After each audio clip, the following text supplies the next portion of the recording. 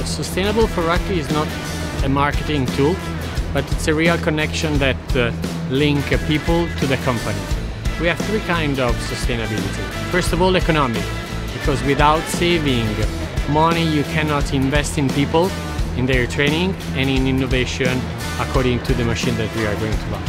Then we have a sustainability according to the environment. We found out through a research we did inside the company, and which was testified by Bureau Veritas, that our traditional printing is more sustainable compared to the ink one. There is a saving of energy, saving of CO2, so anidride carbonica, and saving of water. And then we have a social sustainability, the care that Ratti has to their people.